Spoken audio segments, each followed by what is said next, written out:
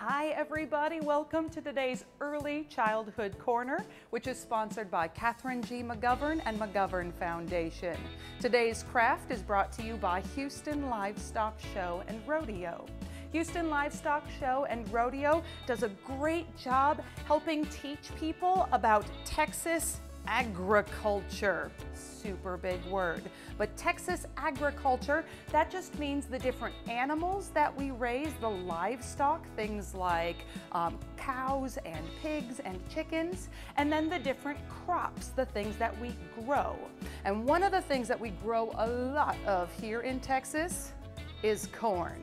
Now, corn is grown and used for a lot of different things. First of all, we eat it. People can eat corn. We also grow a lot of it to feed to our livestock, to feed to our animals. And then it can also be turned into different products. But today, we are going to be using our corn to do an art project. What we are going to do is we are going to peel our corn so that it looks like this, probably a little bit more familiar like this, and we are going to create corn prints.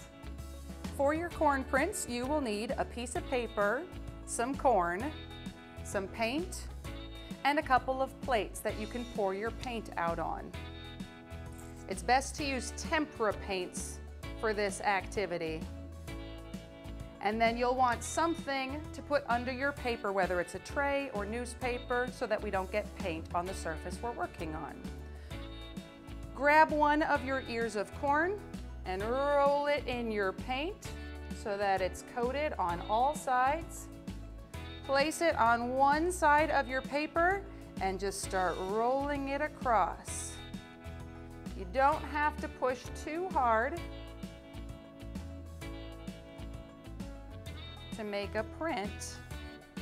And then you can try it with the same color paint, or if you'd like, you can try using a different color.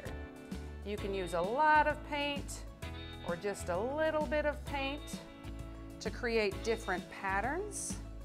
And if you do use different colors of paint, you might even get a little bit of color mixing on your paper.